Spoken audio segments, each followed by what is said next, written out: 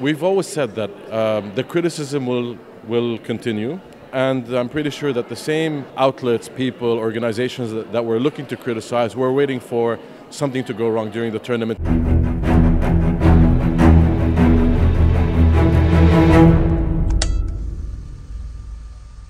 Look, the good thing is this title came from all the spectators, all the fans that visited from abroad, the organizers, many people that are in the industry. I mean, they're the ones that gave us this credit. So we're very pleased that, you know, after 13 years of planning, preparation, a lot of hard work, the country got together, worked hard.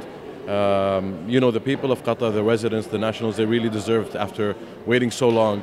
Qatar has gone through a lot of criticism over the years. As we know, the negativity has been immense towards this World Cup. So the delivery of the World Cup and the success of the World Cup, first and foremost, goes to the people, residents and nationals of Qatar.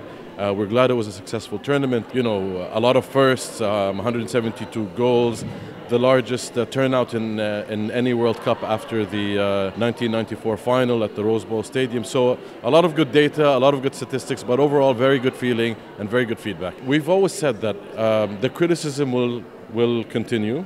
And I'm pretty sure that the same outlets, people, organizations that were looking to criticize were waiting